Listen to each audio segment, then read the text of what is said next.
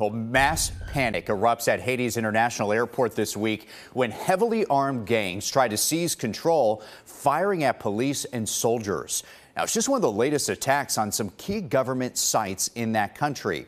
A Nashville man very familiar with this heartbreak. News 2's Stephanie Langston reports how he's being impacted while trying to help the children there in Haiti. Stephanie. That's right, Mark. Transforming the lives of children in Haiti is Jeff Ponchilia's passion, an effort he's been dedicated to since 2013, supporting multiple schools, an orphanage, and children's hospital, expanding his efforts through his nonprofit Change the Stars in 2017. Jeff in Haiti in just the last couple of weeks, hearing gunfire in the distance and seeing firsthand some of that devastation, saying the attacks are having a ripple effect on a community that was already in need, with gangs controlling the streets, the selling of goods, and their ability to work. During all this, it's the children suffer because they're not getting fed.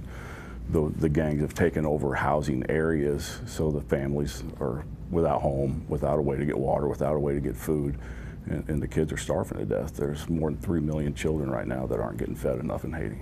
Now, Jeff acquired yet another orphanage in just the last week in the midst of all of this chaos. With more than 60 children living in unimaginable conditions, Jeff was able to deliver their first shipment of food this week. But of course, he's eager to actually be there with the children, many who he says are like his own kids.